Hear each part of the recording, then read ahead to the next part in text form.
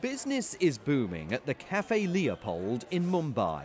For 138 years, waiters here have delivered frosted pitchers of beer and hot plates of spicy Indian nibbles to tourists and locals who frequent this popular watering hole. And now they're protected by armed private security guards, a symbol of the fear that continues to grip the city even as normal life is returning. South Mumbai, we never expected this to happen in South Mumbai. Eric Anthony has managed this family-owned business for a decade, and what he never expected could happen, did happen, last November 26th. This is the bullet, this went from here, came out from here. At 9:30 p.m, he and his customers came under attack by two heavily armed men bearing submachine guns.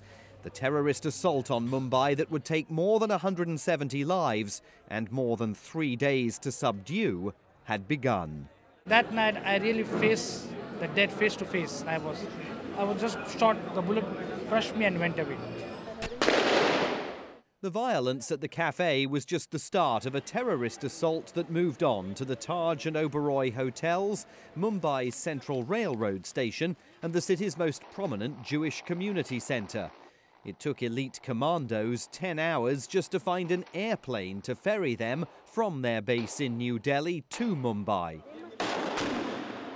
There they battled the terrorists who slipped ashore via a commandeered fishing trawler and revealed gaping holes in the country's security infrastructure.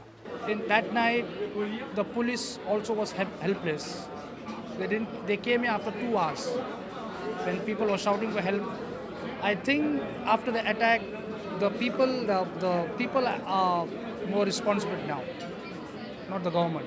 The government cannot do anything because the police also has done nothing. Last November, frustration with the government's response to the crisis spilled over onto the streets. Don't go terrorism! No more politicians! Down with politicians, down with Pakistan, the demonstrators chanted. Pakistan, Chai! Their anger directed in equal measure at two governments they held responsible for the attacks, the country's immediate neighbour, where the terrorists came from, and their own for failing to protect India's people. I think the expectation, and that was pretty much the youth of India actually crying out, was really for some sense of action. But Ronnie Screwvala, one of Mumbai's most successful entrepreneurs, says the public's cry for action has, in the intervening months, been met mostly by rhetoric. He's the founder and CEO of UTV, an entertainment conglomerate operating 6 commercial television channels, including an all-business network that broadcasts from a newsroom in Mumbai. And he worries that little has been done in the months since the attacks to make the city any less vulnerable to another band of dedicated terrorists. I don't think they find it harder or difficult at this point to do anything differently. And that's primarily because there's no central chain of command. And I think that's what really normally keeps a place, a city, a country secure in that context. So till we actually get that into place, it's multiple authorities looking at their own jurisdiction or their responsibility, and therefore no, it can happen, it can recur again at any time. In the capital, New Delhi, India's government acknowledges the country's ongoing vulnerability, but defines the situation in global terms. This terrorism is not only my problem, it's a global scourge.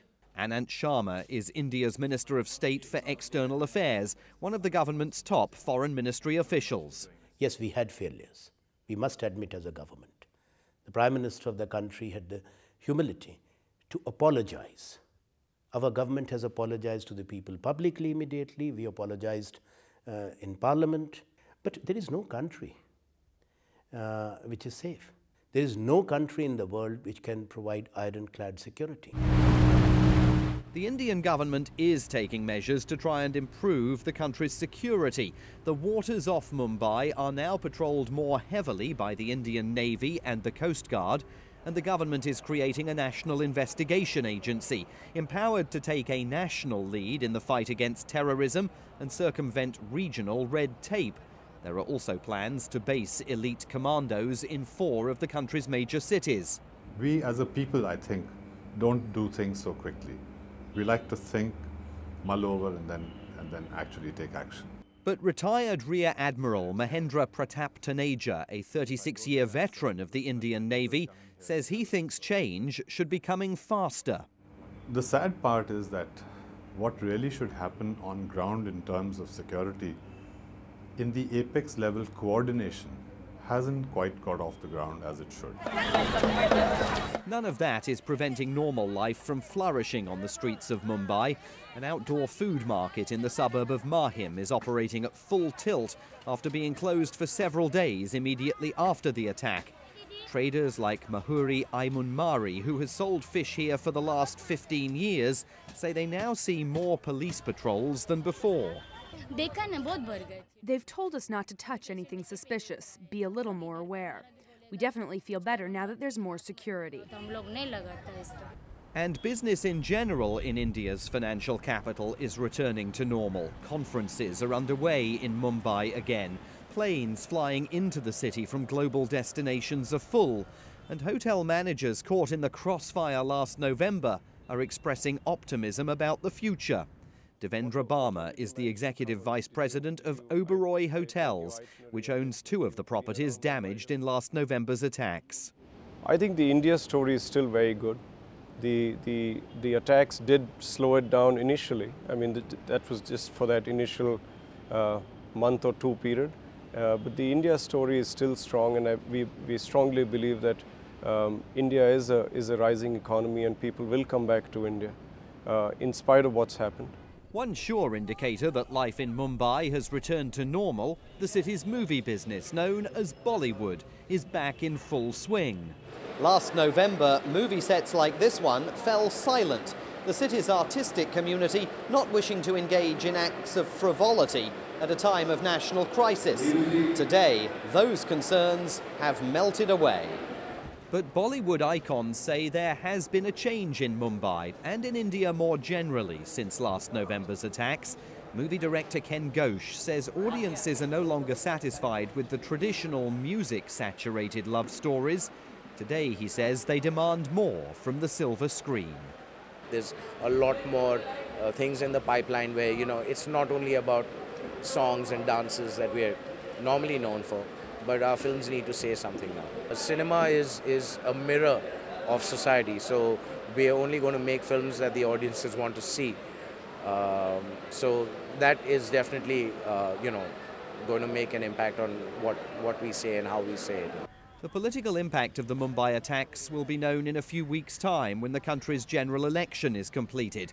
The polls open on April the 16th here in the world's largest democracy, and they'll stay open for nearly a month. Amid a heated debate about its handling of the crisis, the Congress party, which leads the incumbent governing coalition, acknowledges that the terrorist strike and its aftermath are key election issues. It was a very difficult situation. So we have learnt very hard lessons from it. Not performed or delivered, people will throw us out. They'll re-elect us if they feel that we have done a good job, like anywhere. Last November, the reputation of the country's rulers seemed tattered by the public's reaction to events in Mumbai. Today, some of the anger has dissipated as the city has resumed its primary role, driving India's still impressive economic growth. But many in the city remain anxious that Mumbai is still at risk, a symbol of India's modern-day success and a tempting target for further terrorist action.